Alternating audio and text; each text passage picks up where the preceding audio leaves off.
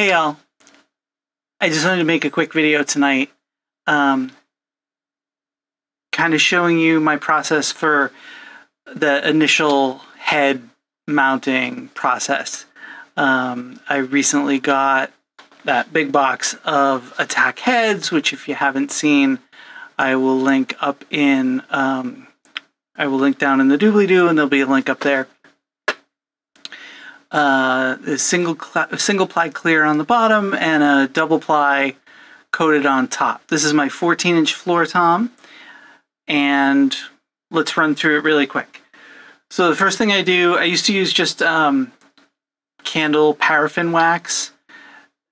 A few years ago, the drum dial people came out with a bearing edge conditioner, and I don't do this all the time. I tend to do it, you know, I just did a really big clean on the drums, and it feels like now is a good time to do it. This one especially is super soft. I don't know if you can see that really well, right? So it's like an extra soft, like chapstick for your drums, pretty much. And once I've gone around, I don't know if you can see, there's a little extra hanging out there. So I'll rub some of the extra in and get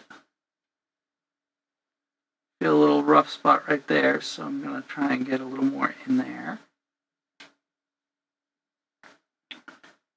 But you're just trying to create, this is everything I do, some people are going to say, no, that's not the right way to do it. There are as many ways to tune drums and mount heads as there are people. So this is totally just my way. Certain things I'm set in my ways about, certain things I think are the best. So we got our wax coating on. This is the top head. Usually I do the bottom first, but I've waxed the top hoop, so let's do the top head first. I like to have my logo where the badge is, which is totally an OCD thing. You can there's one school of thought that says you want to spin the head and find like the point of where it lays flattest. I have rarely found that to be like a super issue with heads, so I don't worry about it too much.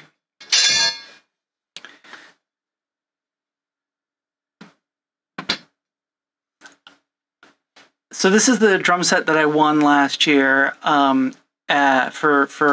winning the Hit Like a Girl contest.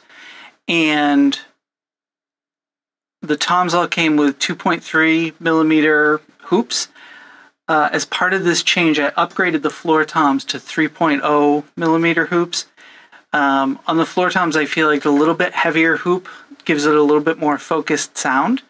And on the floor tom especially, I want that a little bit more focused, because if the floor tom just, like, you know, floor toms are complicated, right? We want them to kind of ring and be boomy and doomy, and then as soon as we go to record them, we start putting all sorts of moon gel and tape and everything on them to control all that, right? So one of the ways that I've found to kind of ride that happy medium is with a little bit heavier hoop that helps to keep the edges of the sound a little bit more focused, right? You don't get quite so much of that, the wild tone ringing.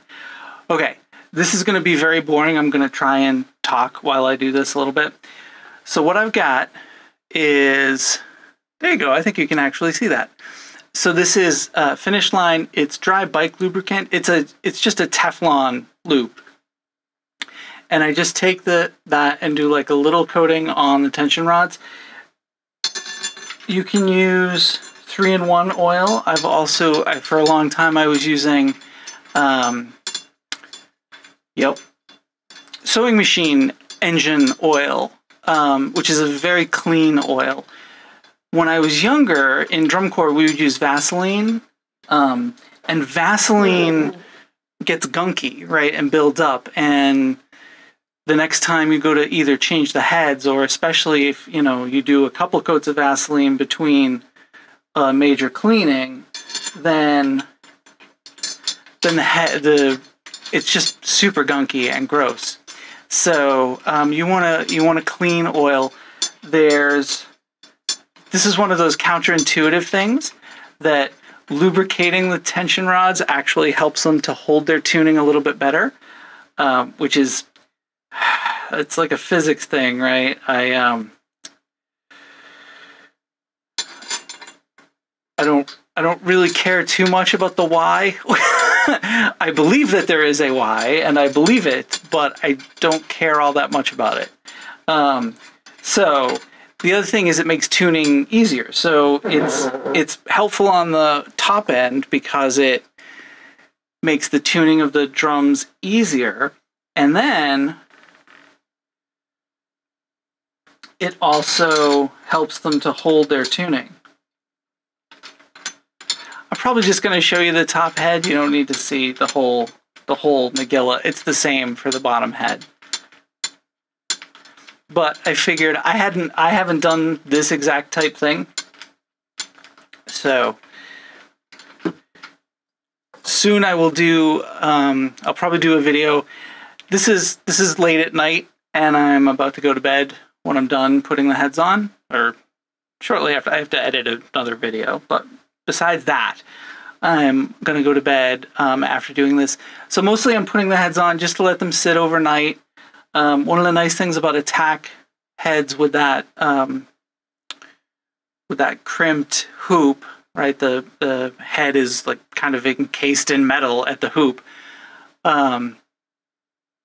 The seating thing isn't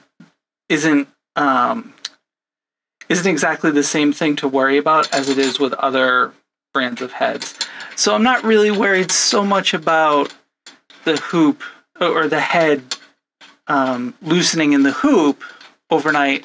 More so, I just think it's nice to have the head kind of conform to the bearing edge just a little bit. It's a really minor thing, and this is probably one of those like old habits die hard things. All right, we're almost done with the tension rods. 2 more after this. And I just throw them in finger tight, right? Which, especially right after getting the lubricant, is super easy.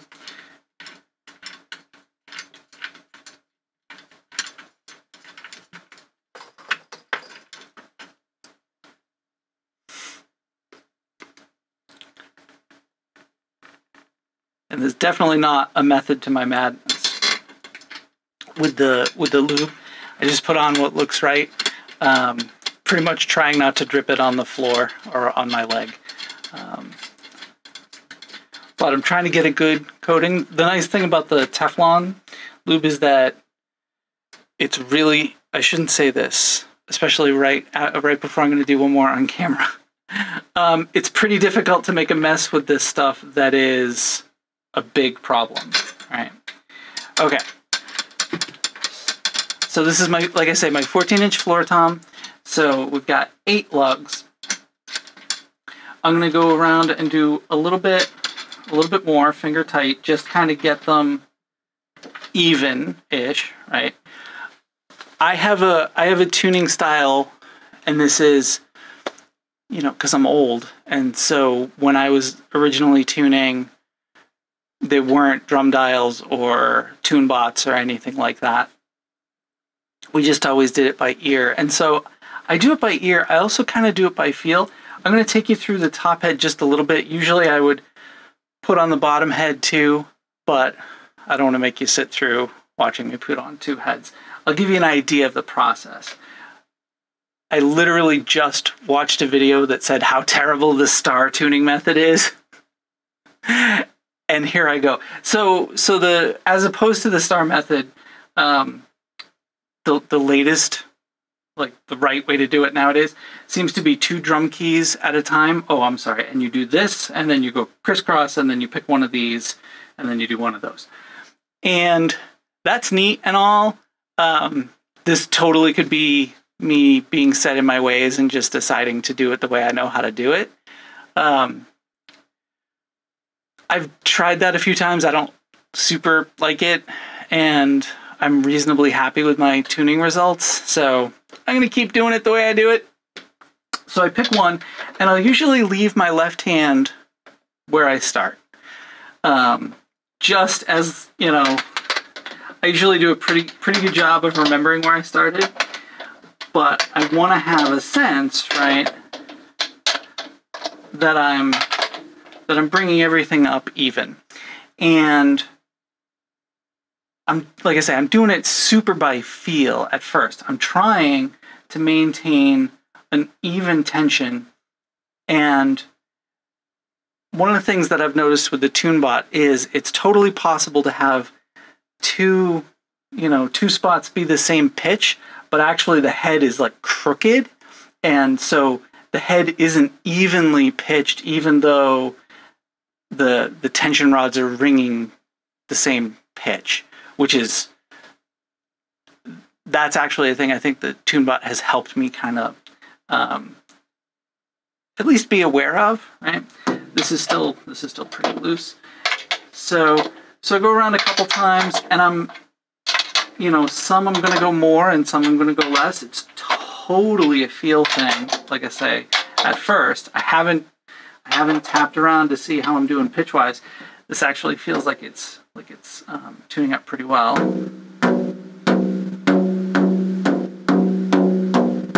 Right? And I'm trying to notice where, so these are higher and that's lower, right?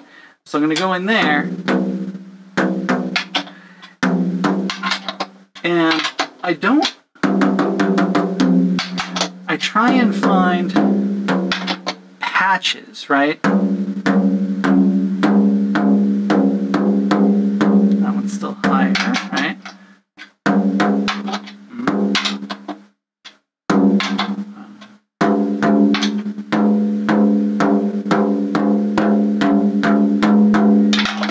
So it feels like this band.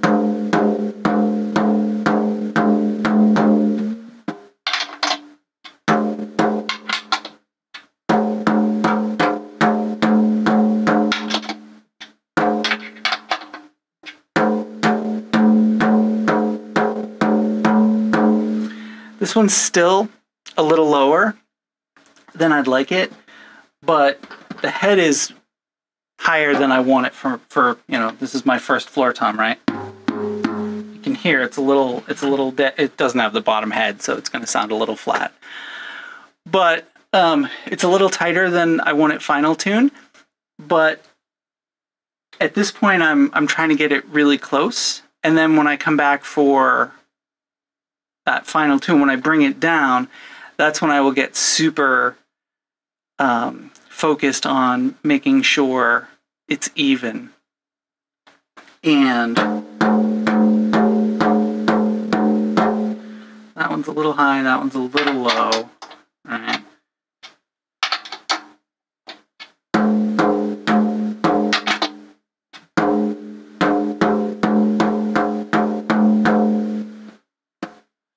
Yeah, it's close.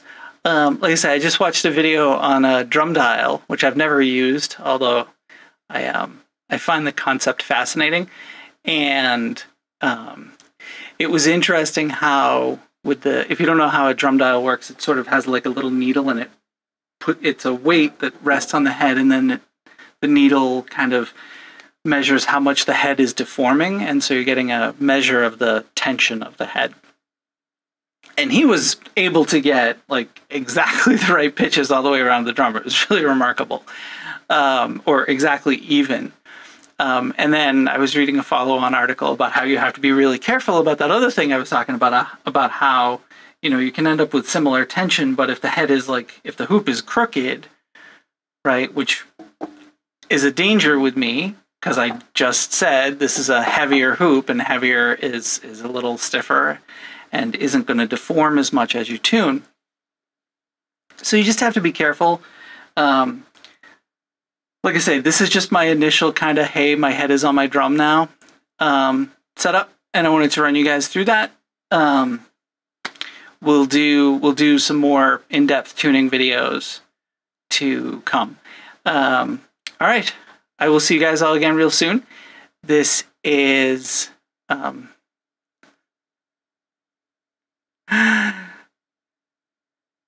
yeah. I hope you're all well. Take it easy. Bye.